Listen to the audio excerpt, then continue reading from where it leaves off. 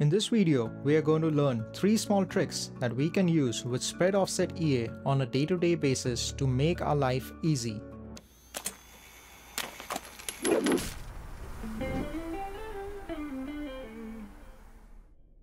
The first trick would be to edit the input parameters post launching it.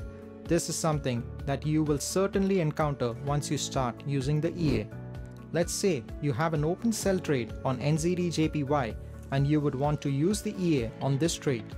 Simply drag and drop the EA on the chart, check your input parameters, and click on OK. You will see the EA being activated. Let's say post activation or launching, if there is a need to edit the input parameters, then right click and remove the EA. Or alternatively, the easier path would be to drag and drop the EA again onto the chart. Once you do that, you will see a dialog box open. Click on yes and then enter the new input parameters that you want to edit the EA to. Click OK and you are good to go. Please make a note, this trick will only work prior to stop loss extension. The second trick is how to edit stop loss when the EA is active, or rather say your stop loss has extended.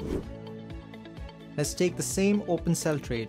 We have a stop loss set to 78.40, which is pretty close to the market ask price, and the chances to get caught by spreads are high, especially if you are nearing the day changeover. We are going to activate the spread offset for a minute, with the extension time as 2350 and the shrink time as 2351. Click on OK and the EA will be activated. Now the stop loss extension has happened and you intend to push the original stop loss by, let's say, 10 pips.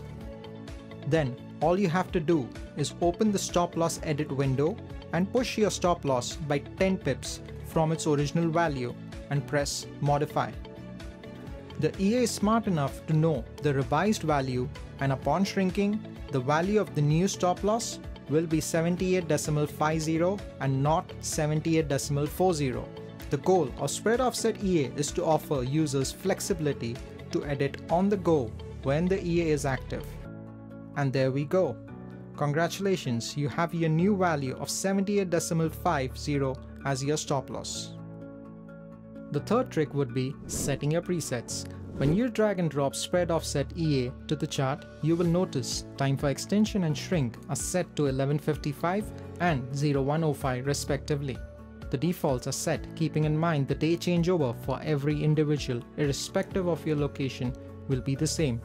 However, if your trading strategy calls for the user spread offset for NFP between 1525 and 1545, then you can save it as your default and you won't have to physically type in the input parameters every time.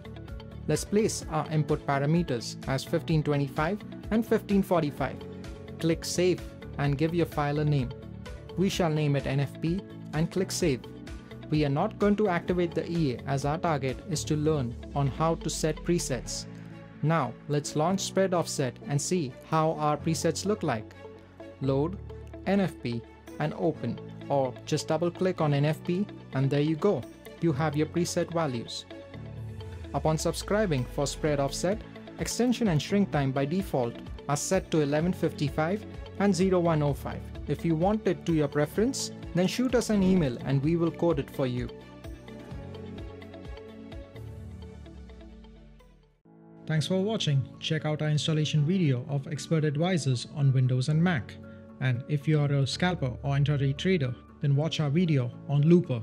Do hit the subscribe button to stay tuned. Until then, this is Percy from Hatchet Systems.